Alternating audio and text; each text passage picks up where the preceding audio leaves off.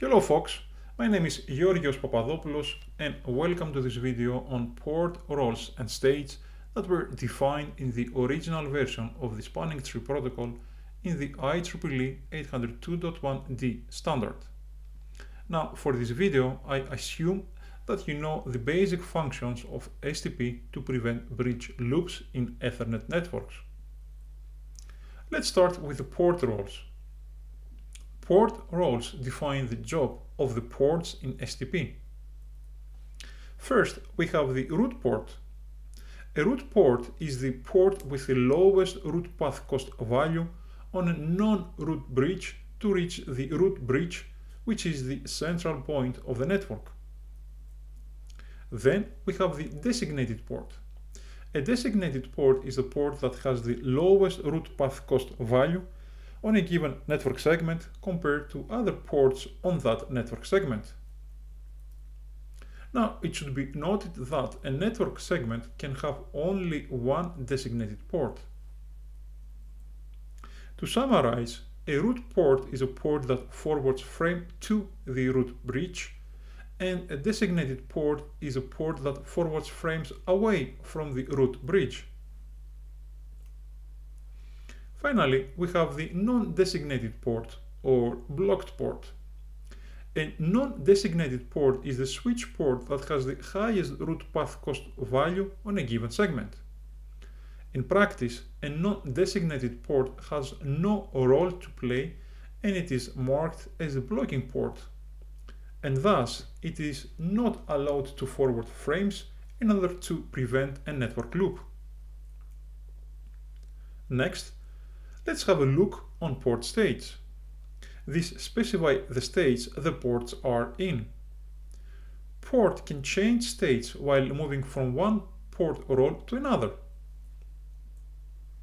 First, we have the disabled state. It is a port that is shut down. A network administrator has manually disabled the switch port or removed from the STP.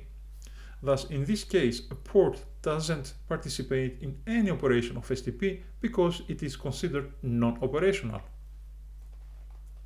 Next, there is the blocking state. A switch port enters the blocking state at the time of election process. In this state, a switch port is blocking the traffic. Basically, it is a port that will cause a switching loop if it was active. More specifically, in this state, the switch only listens and processes the BPDU frames while all other frames are dropped. After 20 seconds, only the root port and designated ports move into the next state, while the remaining ports stay in the state. Next, we have the listening state. In this state, STP determines whether the port should participate in frame forwarding or not.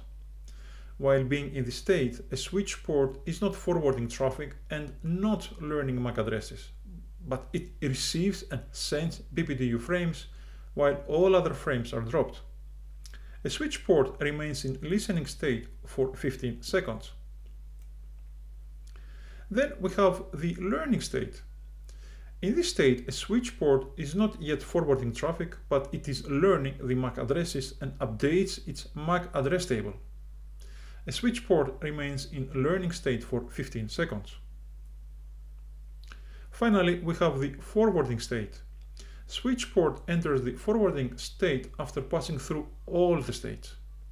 In this state, a switch port is receiving, sending, and forwarding traffic. A switch port remains in forwarding state until any change is detected in the network. It is worth mentioning that listening and learning states are transitional states. More specifically, ports enter these states while changing from one role to another. Here you can see the state transitions of a port. As it can be observed, a port transitions through several states prior to forwarding the frames. During the first transition, the port is initialized or enabled and enters the blocking state from the disabled state. The port will stay in the blocking state for up to 20 seconds by default and in particular till the max H time expires. Then the port is selected as either root or designated port and will enter the listening state. Next, when the time for keeping the port in transition states is reached, and more specifically when the forward delay timer expires, which is up to 15 seconds by default, the port enters the learning or forwarding state. In the fourth transition, if a port is not a root or a designated port, or if there is a topology change, then the port enters back to blocking state. Finally, if a port is down or has STP disabled, the port enters the disabled state. I will conclude my video with this table that summarizes the STP ports states interface modes. And that's all, folks. Thank you for watching and see you on the next video on Spanning Tree Protocol.